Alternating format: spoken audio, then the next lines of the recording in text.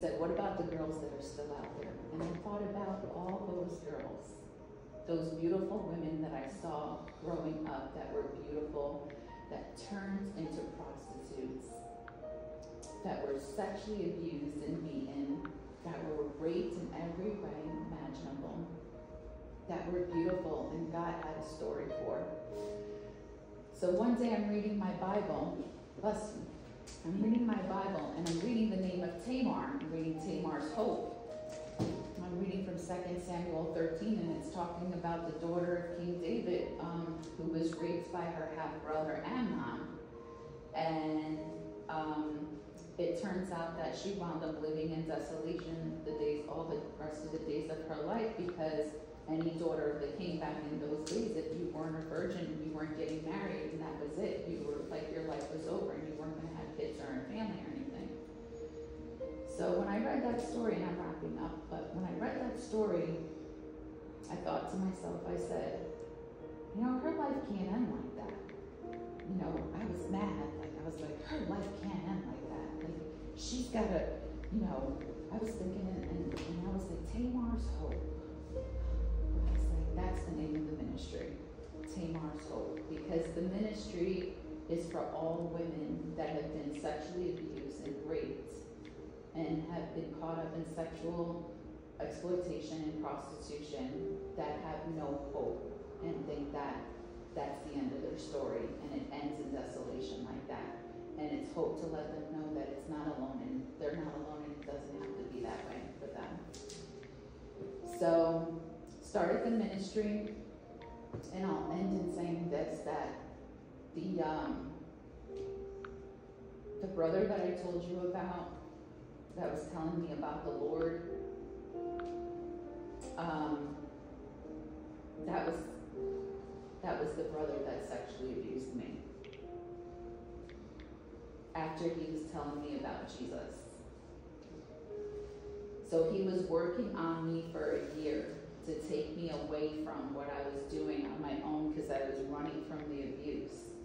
And in the back of his mind, he had another plan for me, because he wanted me for himself.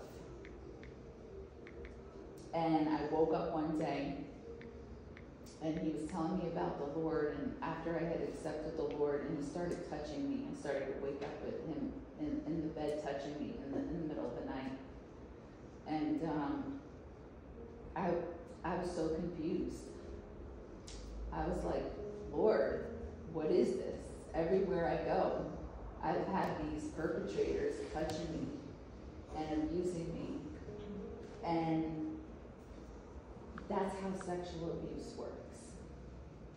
It works through people that want to use you and take advantage of you in a way, and then turn around and say it was your fault and you wanted it, and you live in desolation. And God said, your story's not going to end like that. So I started this ministry, and I turned my life. I was sold out for Jesus, sold out for the Lord.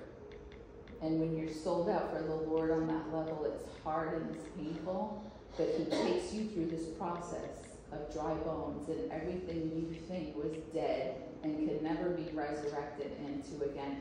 He takes you through that process, and he breathes the breath of life into you, and he starts to put skin back on those bones, and he starts to teach you how to. The Holy Spirit was my teacher and my mentor and my guide. He taught me how to take a shower every day. He taught me how to put deodorant on. He put women in my life that mentored me. He told me that I was worth somebody, that I was worth a grain of salt, that I wasn't like a piece of like lower than a roach, you know, on the bottom of somebody's shoe. He gave me back the confidence. He didn't even give it back to me. He gave me confidence, because I never had it to begin with. He gave me confidence to live for him. And I said to the Lord, if you can do anything with this life, I said, I will give it to you 100%, and I will stop running. And this is what he does for me and the girls on the street today, because when I go out there, and when we go out there, I look at those girls and I'm like, but for the grace of God, there go I. Because I could have easily been one of these girls. We've had girls that have turned up dead. They're Jane Does. They don't have names. They don't have faces to anybody. But they do to God. They matter to God. And I'll end the story with this and say, one of my favorite stories is the starfish story. Have you ever heard of it? No. The starfish story is about its son and a father, and they're walking on the beach, right? And all of these starfish are on the beach, right? And they're walking, and the son, little boy, is picking up the starfish, and he's throwing the starfish into the ocean. And his dad looks at him and he goes, "Son," he goes, "what are you doing, son?" And he goes, "Oh, I'm saving the starfish, Dad. Look what I'm doing." He goes, you can't save all those starfish. It's like, it doesn't matter. There's too many. You can't just save them all." He picks up another starfish. He throws it into the water. He goes, "It mattered to that one."